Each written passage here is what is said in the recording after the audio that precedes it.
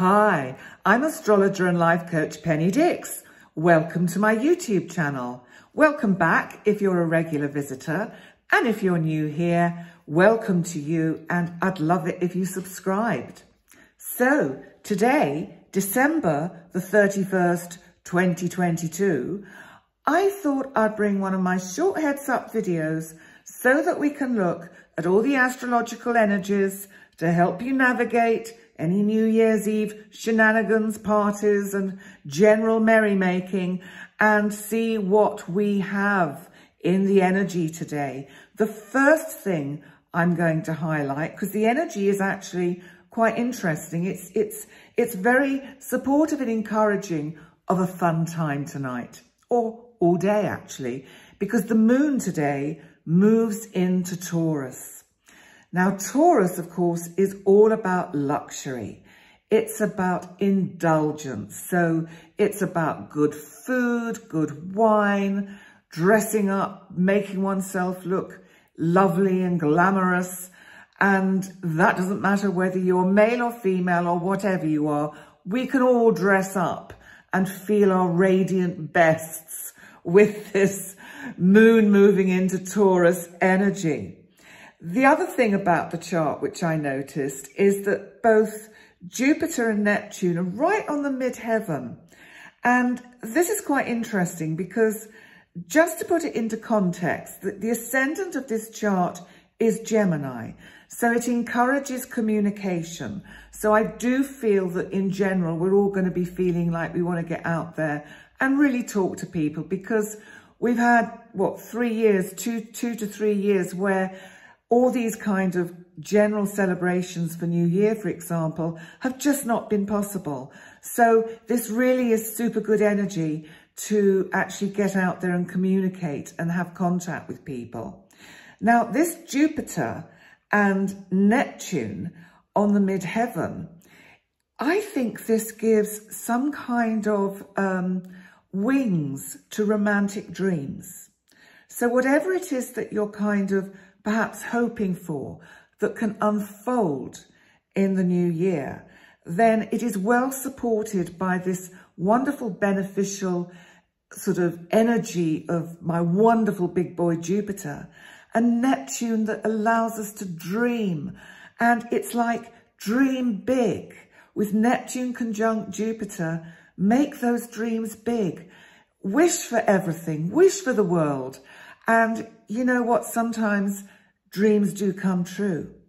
And the interesting thing is that both Jupiter and Neptune are kind of still sextiling, even though Jupiter has moved into Aries, they're sextiling Pluto and Venus. Now they're in Capricorn, and Mercury is also in this aspect. So we've got this energy in Capricorn of Mercury, who is all about communication, Venus, which is feminine energy, but it's also about love, relationship, also value. And I think with regard to Capricorn, Venus is kind of standing here in her sense of self-worth and value, because Capricorns always work hard for what they want to achieve. And the fact that they are both conjunct Pluto, our planet of transformation, in the last degrees of Capricorn before he dips his toes into Aquarius in the new year. With these three being sextiled by Jupiter and Neptune, it's like, if you've got romantic dreams, you know what? Dream them. Why shouldn't or couldn't the best happen for you?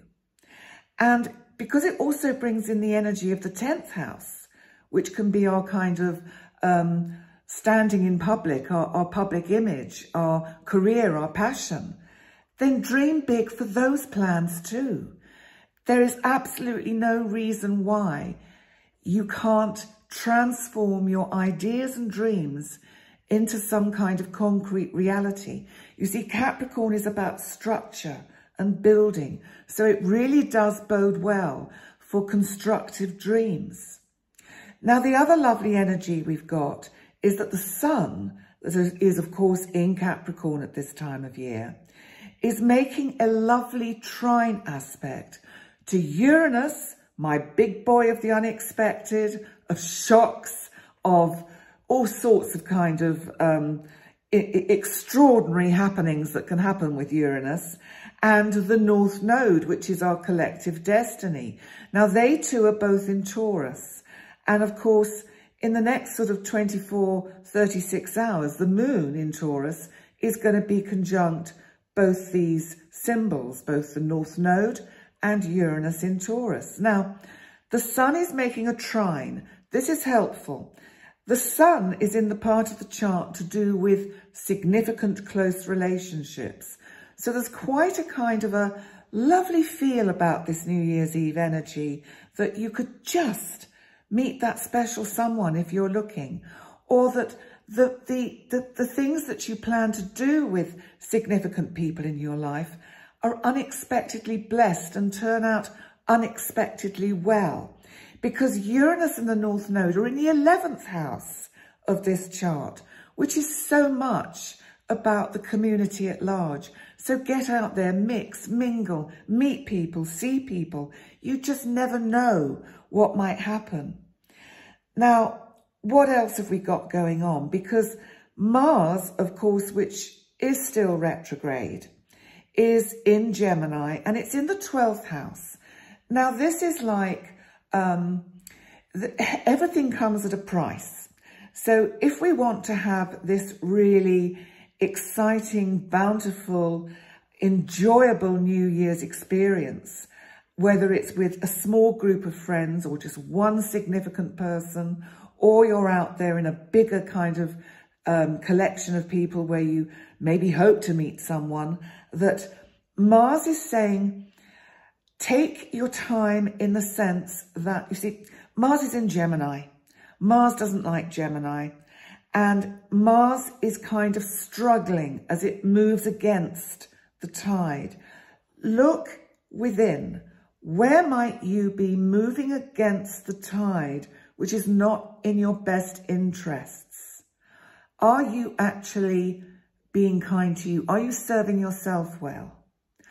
Are you trying to make things happen which maybe aren't meant for you, and that by trying to make something happen, you're blocking what's really meant for you, which is probably a lot better? These are some of the things I think we have to reflect on with Mars retrograde in the 12th in Gemini in this chart. I think on a world stage, we are going to hear about significant kind of events that are going to be happening overseas from, you know, in far distant places. I think healing is going to be a big theme of this new year collectively for the world. It may be, and I don't know because I haven't sort of explored it, but there may be meditation groups that have been set up to send out world healing. If there aren't, there should be. If you want to do that in a smaller sense, to have a little ritual for yourself, to actually send out really positive healing energies and vibrations to the collective, it would be a super use of this new beginning energy that we get with a new year. Because Chiron in Aries is now direct. And with Jupiter in Aries, at the beginning of this sign, at the beginning of the zodiac wheel, we really do start the year with a wonderful opportunity to make much better decisions, not only for ourselves, but collectively. So be mindful of that. And all I want to say is have a super wonderful day today. And if you are out partying, take care, look after yourselves, don't drink and drive, and just kick back and have some fun, because I think we all need to just relax a bit. It's very much sometimes about staying in the moment and enjoying this wonderful moment of collective feeling of hope of what we might be moving forwards into in the new year. Because the energy is different. It is shifting. And if you want to take a deeper look at my overview for 2023, go to my overview for 2023, and in the description box of the overview, you will find links to all the individual zodiac signs, and you can check out the significant aspects that I've highlighted for each zodiac sign. So I just want to wish you Happy New Year and to welcome in 2023 in the style that is appropriate for you. And, well, just take care.